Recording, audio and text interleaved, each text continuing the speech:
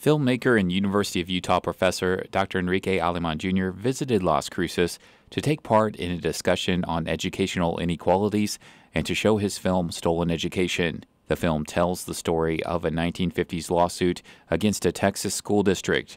The ruling in the lawsuit, Hernandez versus Driscoll Consolidated Independent School District, halted the school district's practice of forcing Mexican-American students to complete 3 years of the first grade.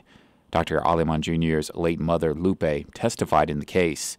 For the film, Dr. Alemán Jr. explains how Mexican-American students were discriminated against during this time. This part of South Texas, there was a lot of farm-working families, and so you had migratory patterns, and you also had lack of access to high-paying jobs. And so for a lot of these families, they were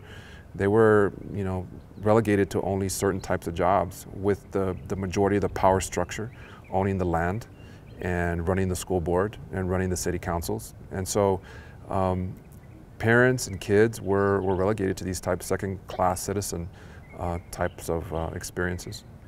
After the ruling in Brown versus Board of Education, desegregation in schools did not happen overnight, but it was lawsuits like this one that continued to challenge discriminatory practices. Yeah, when you think about it, it happened right after the Brown versus Board of Education court case, and so it was in line with a lot of other cases that were being brought to the courts.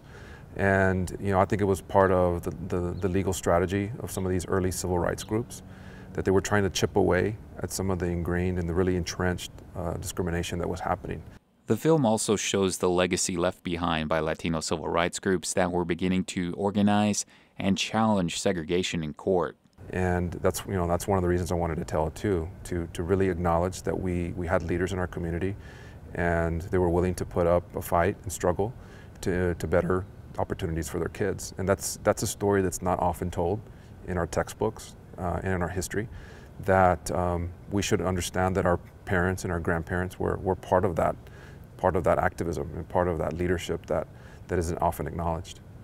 Dr. Enrique Alemán Jr. continues to travel the country showing his film Stolen Education. For KRWG, I'm Anthony Moreno.